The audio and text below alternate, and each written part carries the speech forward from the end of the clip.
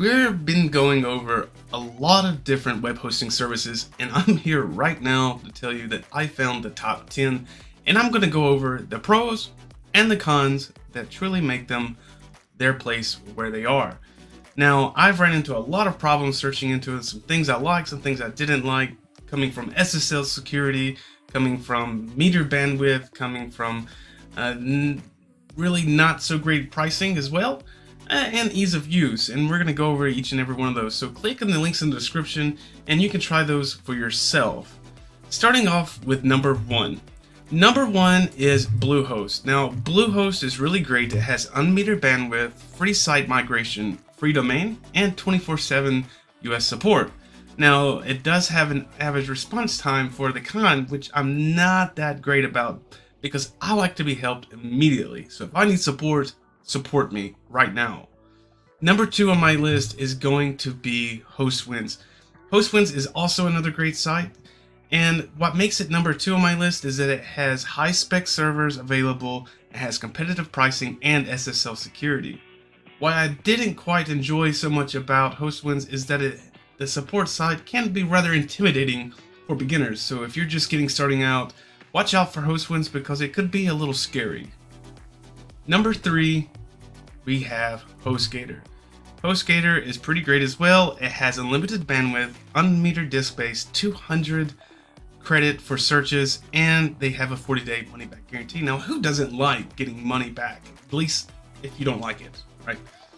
Now, the downside of this is that it does have limited UPS and dedicated server configuration options. So that's what places it at number three for me, because I don't like being limited. I'm rather spoiled when it comes to it, and especially knowing what you want. HostGator really let me down on this one, but it's still pretty great for the bang for the buck. Now, Liquid Web. Liquid Web is going to come in at number four on my list because it has responsive and expert support. They have a very, very large amount of powerful features, which I enjoyed them. I love features.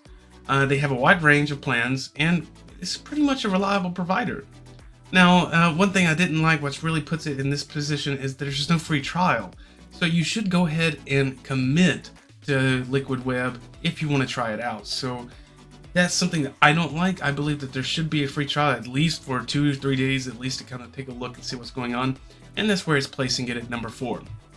Now, number five is going to be InMotion for me.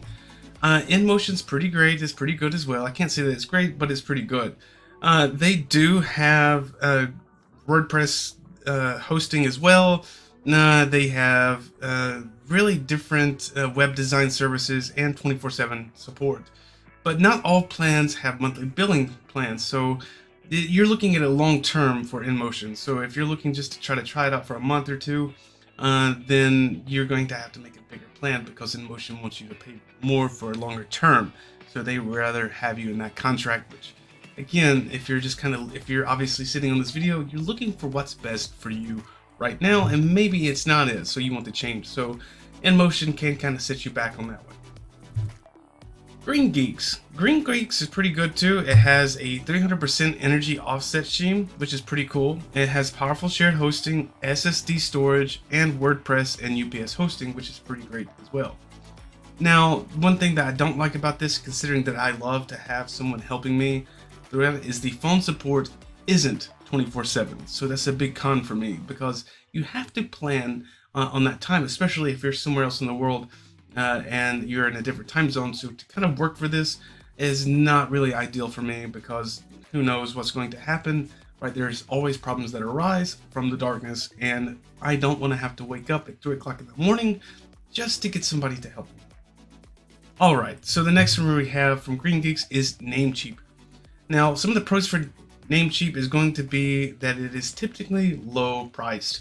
It has helpful support and the Octopus app installer, so that's pretty great to have as well.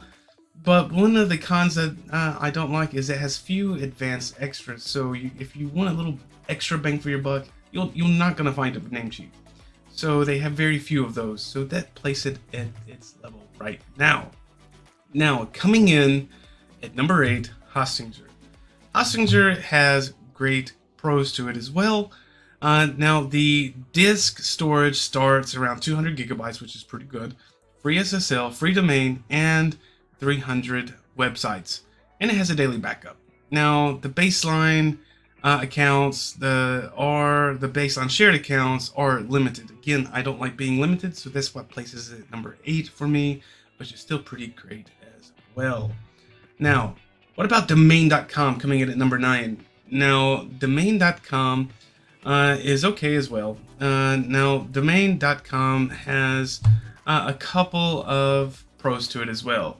Now, it does have a pretty stable and secure platform, unlimited storage for that. It does have scalable bandwidth, and one big thing that I think that comes as a pro is that it's 99.9% uptime guarantee and a free SSL, so that's pretty great as well. But again, we're back to no monthly billing options on plans, on free plans, or on small plans. And so that's a big thing for me, because sometimes we want to change. So change is always good. So it's coming at number 9. My top 10. Thank you for joining me. Click on the links in the description below and try them out for yourself.